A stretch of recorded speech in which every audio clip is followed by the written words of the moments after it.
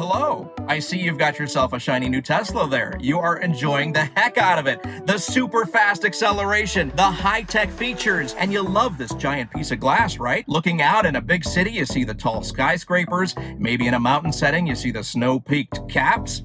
Pretty awesome stuff. But then everyday reality sets in, right? And you realize it gets molten hot. So what do? You look into ceramic tint, right? Then you read up on the horror stories on Facebook. Oh, it'll crack your glass. Well, that may or may not be true. But then you look for one of these, a sunshade that you just pop into place. But does it work? But does it work? I mean, honestly, can a little piece of fabric block heat and sun? We're gonna find out, you and me, right now.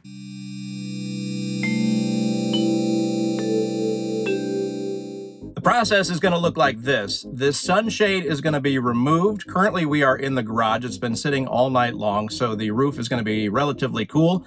I will take readings before I take the car out of the garage and take copious notes while we're doing all this stuff. So I'm going to do the interior of the garage right now. It's been sitting all night. I will take readings for that. Then as soon as I take it outside and put it in the sun, I will take immediate readings so we know where we're starting from. I will be putting a sunshade up because that's what most people will be doing, like if they park in a mall or a store or whatever. It's going to be 20 minutes outside. We'll put the shade back on. We're going to cool the car back down. I'm going to try to get the roof to be the same temperature as it is right now after sitting all night. And once we get that temperature right, we'll put it back outside. We'll find out what the temperature is outside at the time. There might be a couple degrees difference because, you know, it gets hotter throughout the day. And we'll see what the shade does, if anything. Later in the video, regardless of what happens during this test, I'm going to give you a couple of reasons why you probably want this anyway. So this is just a heat test. Of course, we will be using a laser temperature gauge here. So everything should be somewhat official. I will try my best to flip-flop between Fahrenheit and Celsius for our European users and elsewhere that are using Celsius. So this has that on there, so I'm going to try that. And that's the idea behind this test. It's not completely scientific, but I think it's going to be close. All right, so we're going to test our laser thermometer here on the first of 3, just to calibrate it and make sure that we're on the same page here. This is the clock / temperature gauge we're going to use inside the car as well. So let's go ahead and do that. 78.4. Let's go near it a little bit, down here, 77.9. So it is a little bit off. It's about 2 degrees off on that. Let's point somewhere over next to it, 77.7. Yeah, so it looks like it's about 2 degrees off, at least on this particular one. This one is reading at 71.8. Let's take a look at the temperature gauge here, 74.3. So this one's about 2 degrees hotter as well. Let's just point it in a slightly different direction. 72, that's closer. 72.8, 1 degree off.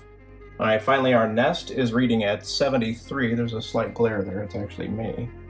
It is saying 73. Let's use the temperature gauge on this area, 73.9. Okay, so those are our tests for our laser thermometer here.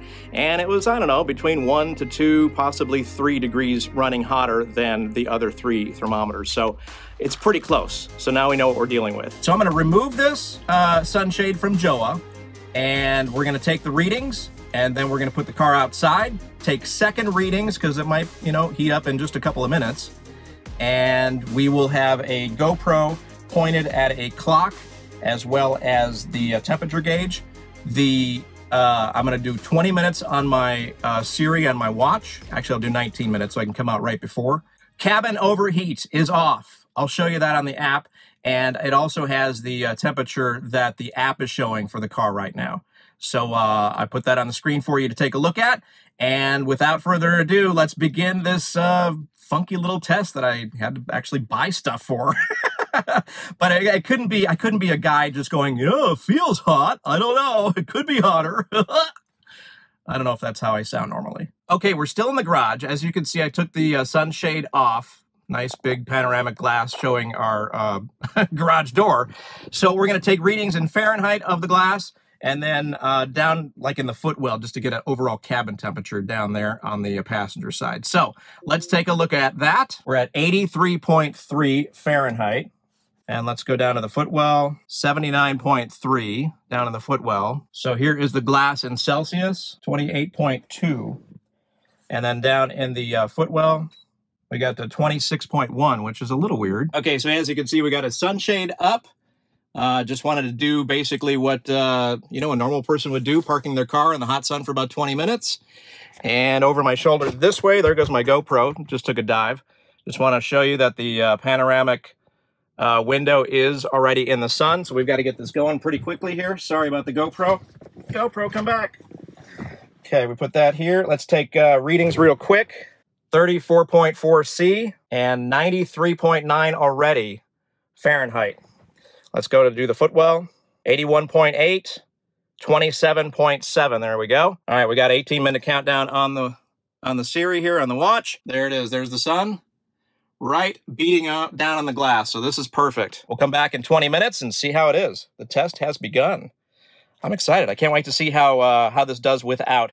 Now, as far as I've done on the research, by the way, the Tesla Model Y does have some heat reduction properties in the glass on the roof. Model 3 does not. I'm going to be using my handy-dandy laser temperature gauge on Model 3 stuff as well. Now, I did ceramic coat that roof, so I've got a buddy who hasn't, so I'm going to A/B that as well. So more to come with my fancy temperature gauge.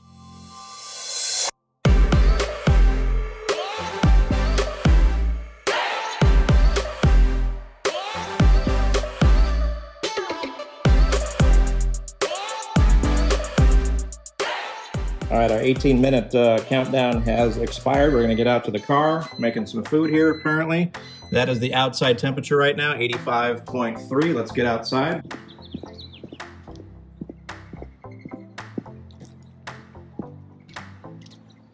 All right, we're at 20 minutes. Let's open things up and see how it is. Ooh, it's toasty in here. All right, so here's what this clock says, 87 degrees interior. I am showing on the screen right now what the app actually said. So let's take our readings and take our notes, and then we're going to have to cool the whole car down and start over again. All right, here we are inside. Very toasty, very, very toasty. Let's take these readings really quick. We're going to shoot the back of the glass where the sun isn't beating down directly. And then we're going to do right above, which is where the sun is at. So let's do that. 154.9 Fahrenheit on the back of the glass. Now let's do right above. You can see the sun is like right here. We're going to do right above here where the sun is beating. 164.8. Molten hot. And then let's do Celsius real quick here. 74.2. And then we'll do the back of the glass as well. It's interesting that they're different. 70 even, 70.0 even on the back. So there we go. Those are our readings. So what we're going to do next, I got to do the footwell here real quick. Let's do that. 34.8 Celsius, 94.6. All right, so here's what's going to happen. I'm going to put the car back in the garage, try to get this panoramic glass as close to garage temperature at the beginning of the test as possible. Then I'm going to put the sunshade back up, bring it back outside, do another 20 minutes, and we're going to see what happens. Again, later in the video, I'm going to give you some reasons to get the shade no matter what this test provides in terms of data.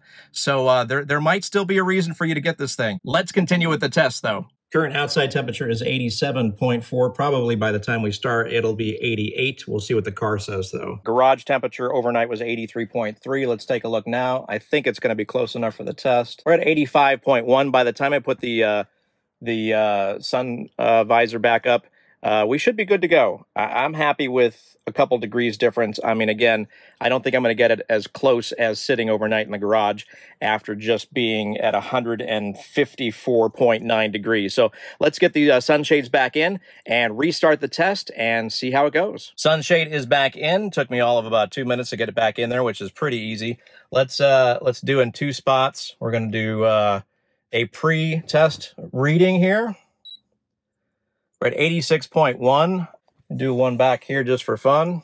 That's Fahrenheit, by the way. We'll do Celsius in a second. And now we'll do Celsius. I should have just hit the button, but I didn't. Here we go. 31.2. All right, so we're going to do a 20-minute test. I just wanted to have time to get back out here.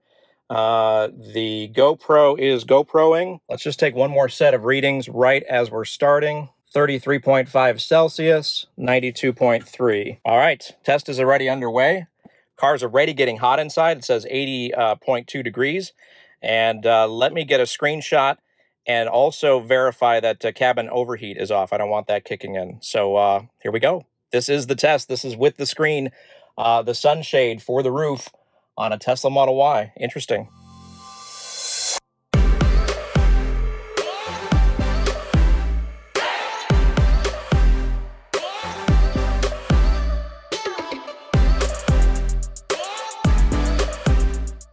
Outside temperature is 88.5. Let's go take a look. It's about 20 minutes now. Let's get out there. Cabin overheat, of course, running on our Model 3 here.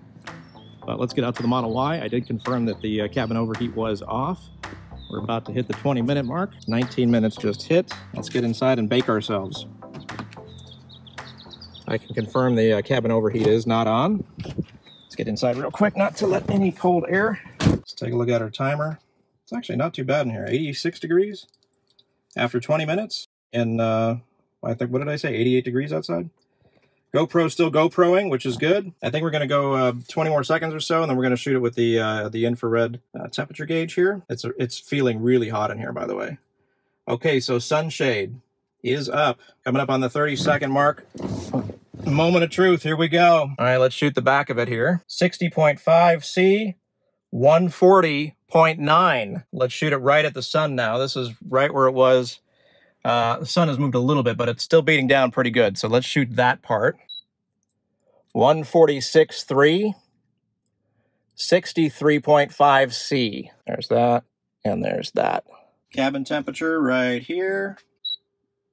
30.9, 87.6. I'm blown away by these results. The two reasons I was alluding to during the video to buy this product, or any sunshade for that matter, were the glare. It does reduce on glare no matter what the temperature is, as well as something my wife pointed out to me. I didn't even ask her to give me a review or anything. She said that the seats stay cooler, and she didn't realize that would be a consequence of having these shades up on that glass roof. So cooler seats and a lack of glare.